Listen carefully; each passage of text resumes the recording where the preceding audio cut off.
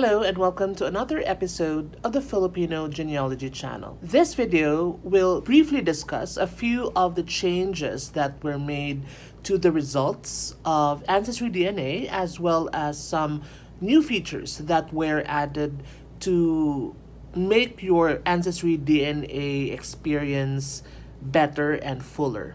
And there's also a good news about shipping of kits from AncestryDNA to the Philippines. So we will discuss these briefly in the next few minutes.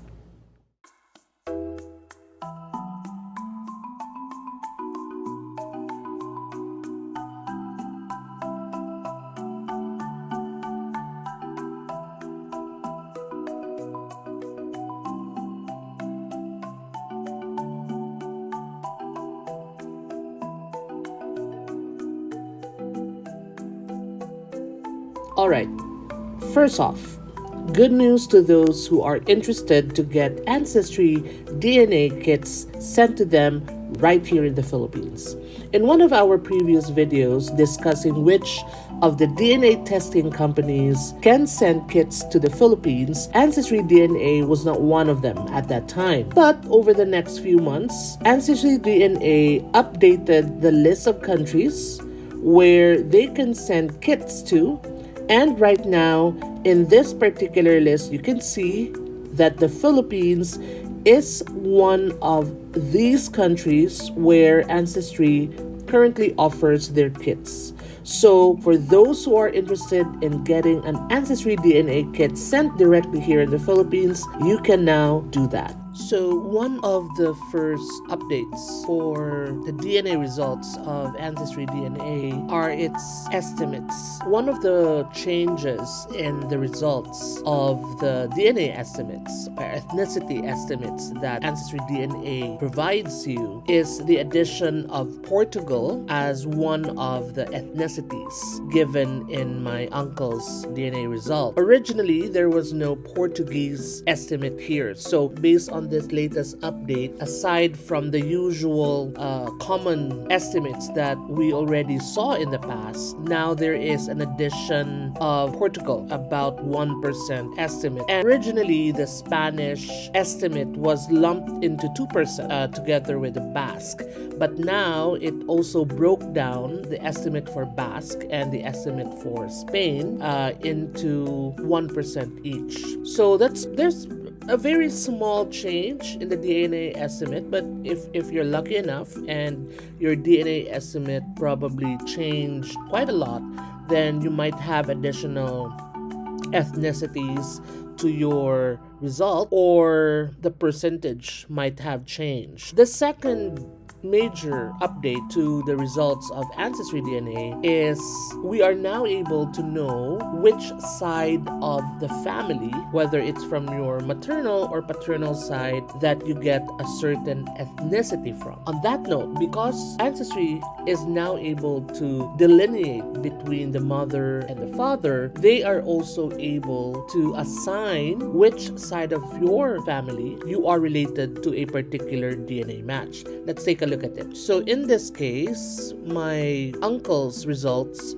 show parent 1 with 352 matches and parent 2 with 121 matches. Now, obviously, if you are not familiar with the ethnicities of either or both of your parents, this would not be very helpful to you. But if you are familiar with the ethnicity of at least one parent, for instance, for parent 1, there appears to be more ethnicity estimates here compared to parent 2. So now parent 1 shows that if you take a look at the ethnicity inheritance per parent, parent 1 here, only one side, so parent 1 has the Spanish estimate. The Basque is also from parent 1. Now, if we take a look at Portugal, it's with parent 2. My uncle's parents both have stories of Iberian ancestors, the family with the most connection to Spanish heritage, and that has been proven with documentation, is my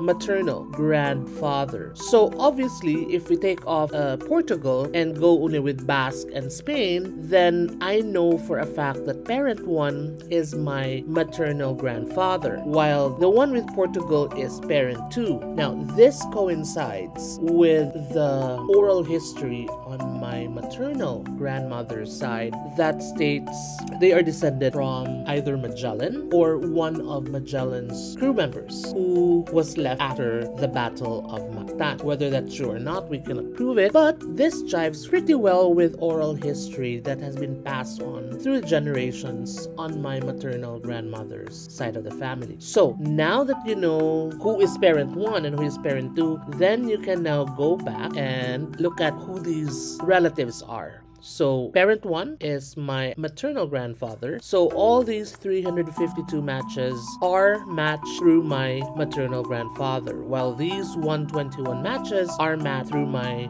maternal grandmother. Now, if you notice that if you go down, you will see unassigned relatives, and there are 5,992 matches that cannot be assigned. In other words, they still need more information, perhaps in the future. As they say here, you may see updates in the future, in which case some unassigned matches may be assigned to a side. Those are the updates for AncestryDNA. First, they already shipped to the Philippines. So for those, again, interested to order DNA kits from AncestryDNA, you can now do that, and you no longer need to go through either a third-party courier or to have someone, in the United States to send to you the kits. Now you can order it online and have the kit or kits delivered to you directly to the Philippines. Second, there are updates to the ethnicity estimates. Some have minor updates, but some also have major updates, like an additional ethnicity estimate, like in the case of my uncle, where the estimate for Portugal, even just for 1%, was added to the ethnicity estimate of my uncle. So that's a major change as well. The other major change is the ability now to pinpoint which side of your family, whether it's parent 1 or parent 2, that you get a certain ethnicity estimate. And because of this update as well, you are able to now tell which relative is related to which parent. So there are some kinks that need to be fixed along the way, but for now, these are very welcome updates. And the best update, of course, is that AncestryDNA now ships directly to the Philippines. So that's it for this short episode discussing the updates to ethnicity results, as well as updates to some of the features for your DNA results with AncestryDNA. I hope that this video has been helpful, and please don't forget to share, like, comment, and subscribe to my channel if you have not yet done so. Thank you for watching, and you have a wonderful day. Bye-bye.